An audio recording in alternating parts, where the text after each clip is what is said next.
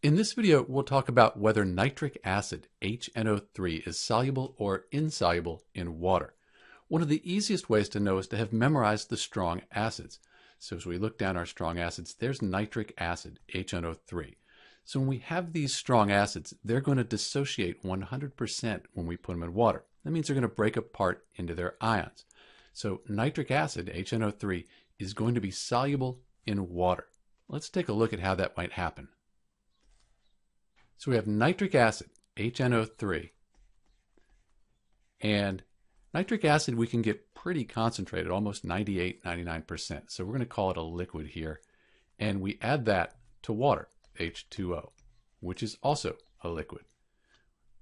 When we do that, the nitric acid, because it's a strong acid, it's going to break apart into its ions. We're going to get H plus the nitrate ion, NO3 minus. And that's going to be aqueous. We're going to put an AQ after that because it's dissolved in water.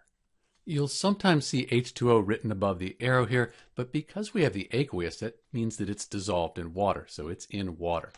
You'll also see this H plus here. Sometimes it's written as H3O plus. That's called the hydronium ion. That's because the H plus joins with the water, forms this H3O plus. Either way, they're really considered the same things when we're talking about this nitric acid dissolving in water. So to recap, we have our nitric acid. It's a strong acid, so that means it's going to dissociate, break apart into its ions, like we have here, the H plus and the NO3 minus. That means that nitric acid is going to be soluble in water.